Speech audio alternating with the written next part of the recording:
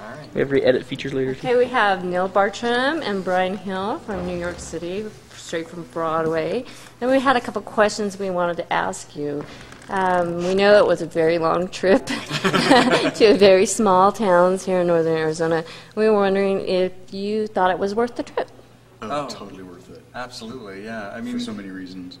Yeah, I mean, it's fine for kids to get the opportunity to go to New York and see things, but you know, I think that there's so much value in coming out to see communities like this that are passionate about musical theater and have it in their programs, and you know, for us to come and talk about our experiences coming from small towns as well, and then ending up, you know, in New York working on Broadway.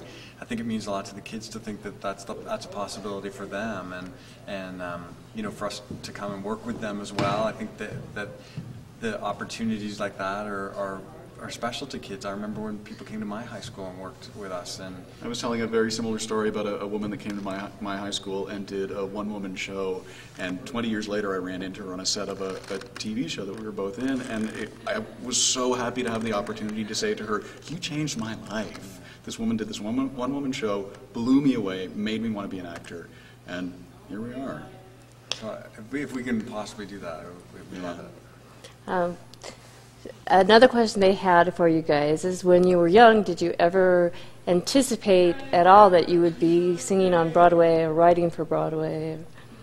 It's something I know I really wanted to do. I never thought it would really happen, but I had enough people that got me training and gave me lessons and taught me music and kept that kind of stuff in my life that it led to it and supported all of that. Yeah, I think just having an interest and a passion for it, you can't not want that kind of in your future, like as a possibility. But actually thinking it was going to happen, I don't know. We're pretty lucky, I think. Neil, they were going to ask, because we know that you started with kind of, I think, not Neil Diamond, but Billy Joel. Yeah. You're a big Billy Joel fan. Totally Billy Joel fan. So did he kind of help launch you a little bit? Well, you know, I started writing that kind of music. I was really influenced by Billy Joel and Elton John and James Taylor, that type of writer, the singer-songwriter type person, and I kind of had aspirations to do that, but I was always told that my music was too theatrical, the stuff I wrote, which I thought, I didn't really know what that meant at the time. I didn't grow up listening to theater music, and but now I get it, because I think those guys write, the stuff that I like, they write stories, and that was obviously what was touching me, and theater is all about writing stories, and so that's how I think Billy Joel kind of led me into the theater without really knowing. Right.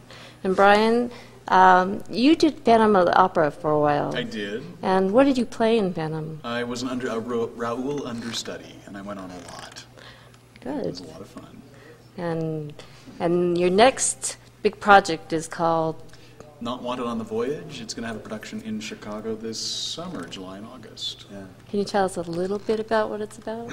Yeah, it's basically the story of Noah's Ark and the Great Flood. It's just told in kind of a different way. It's got a kind of modern retelling of that story. It uses that story as a launching pad to look at the state of the world today, basically. Yeah. And we have one big, huge question. They're doing a lot of music cuts now because of the government, and we were wondering how important, each of you can answer this individually, how important it is to have music programs in the school systems and to keep it in instead of throwing that as one of the first things that they get rid of in there. I'll jump in immediately. I think it's so important to have music and the arts in school. One thing we've been trying to talk to the kids about here is that first of all, music is all mathematics. I mean, what you learn in music you apply to other disciplines, and certainly what you learn in performance, and something we talked to the kids about today, is you will use in job interviews, you'll use in giving speeches, you'll use in just, you know, self-confidence in life. To be able to get up on a stage and sing a song is such an important skill to learn, to have that kind of confidence. I think everybody needs that, and that's what these programs offer to young people. Yeah, I think that the music programs are interpreted as being easy to cut because, you know, well, really, what if those kids are going to make a living in music or theater or anything like that, and first of all, that's not necessarily true, but second of all, it's beyond, I think music teaches skills beyond just music. Like Brian was saying, it teaches self-confidence, it teaches kids the ability to be on stage,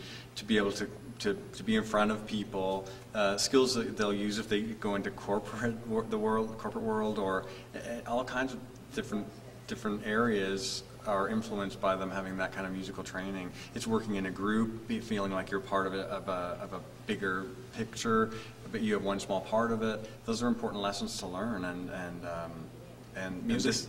I'm so sorry. No, I was going to say, this is the time when those things are really good to set in. And I was just thinking, music has been a part of human nature since man began. Why would you give that up? Yeah. You know, it's. I forgot one question. I agree with you guys because we come from a very long line of musicians. My grandmother was a honky-tonk pianist, and she cut 3 albums. And then my father became a music professor. Yeah. And then I have a brother that lives in New York, and he's done an album, which I meant to get to you guys. And I'm a pianist, so Kyle, you've met. So we have a long line, and we realize that it really does help. We have one sister who's a ballerina, and she would like to know, too, do you guys incorporate any kind of dance and theater? We know the story of my life is just 2 people, Right. not a lot of movement, but in any of your other productions, do you have a lot of dancers or... Yeah, We actually have a piece, the one piece we sang tonight, Control, is from a show that's 50% dance. Half the cast is dancers and half the cast is made up of singers. And it's actually, well, it's 6 people, and 3 of them are, and it's not just dance, it's classical dance. It's told through ballet. Yeah.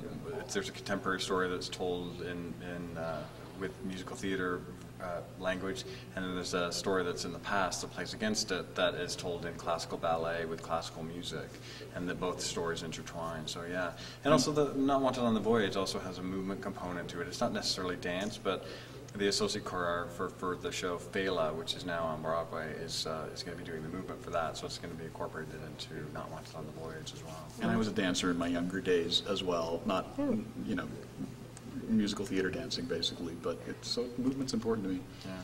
Yeah. Okay, well, we appreciate you guys coming all this way. They were well worth the money, probably 3 times worth the money. They worked very hard, and all the kids absolutely loved you. And we had a great We time. had a blast. We loved them. Hope we see you 20 years from now, and We'd love to come back. oh, awesome. Thanks again. Thanks, Kim. Thanks, Kim. And cut.